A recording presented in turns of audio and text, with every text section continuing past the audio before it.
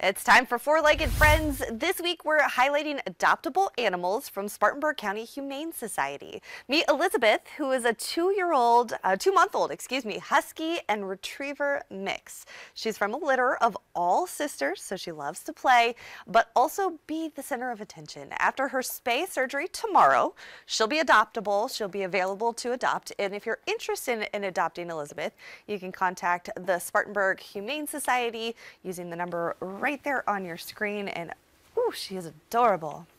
She's Elizabeth. Real cute. Yeah, Elizabeth. I wonder if she would go by Liz. Maybe not yet. Maybe when she gets older. I feel like at 2 months old, you may have a little bit of liberties with the name there. You may also have your hands full too. Yeah. But it would be good true. too. It's kind of one of those things when the puppy's about 2 months old, if you got little kids at home or something, it's like now's the time to get the puppy. For sure. Teach the kids some responsibility. They can chase it around. Yeah. They could chase them around. It all works. Yeah. Mutual benefits there between the kids and the dog. You got an almost 2-year-old. Yeah. Do you have a puppy?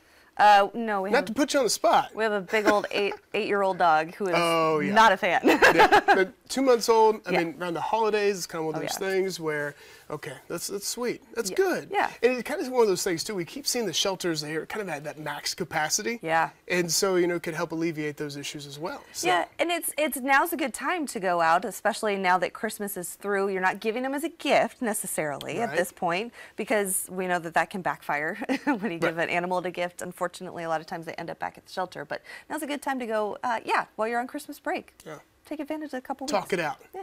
Figure it out. Chrissy, thanks so much.